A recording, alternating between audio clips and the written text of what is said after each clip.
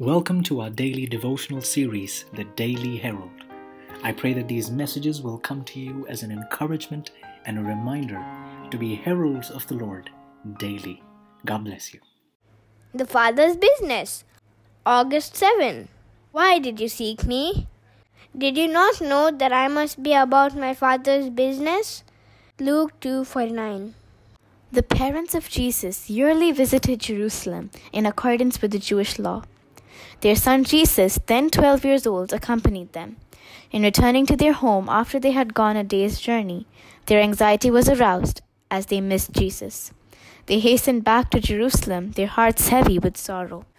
While the parents of Christ were in search of him, they saw large numbers flocking to the temple, and, as they entered it, the well-known voice of their son arrested their attention.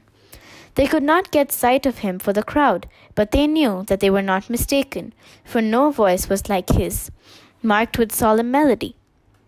The parents gazed in astonishment at the scene. Their son, in the midst of the grave and learned doctors and scribes, was giving evidence of superior knowledge by his discreet questions and answers.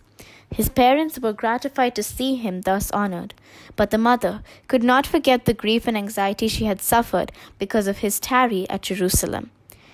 And she, in a reproving manner, inquired why he had thus dealt with them, relating their fears and sorrow on his account.